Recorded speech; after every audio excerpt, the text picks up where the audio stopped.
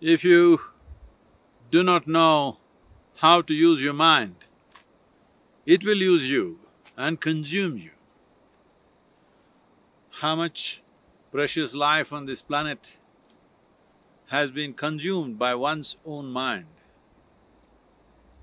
If you do not understand how to hold this phenomenal instrument of mind, the greatest thing that we have here is human mind with such incredible cerebral capabilities.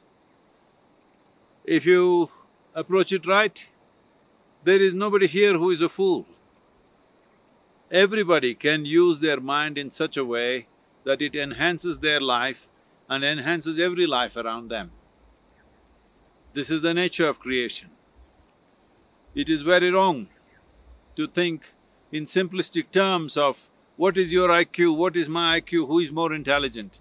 This has all come with certain frameworks of judgment.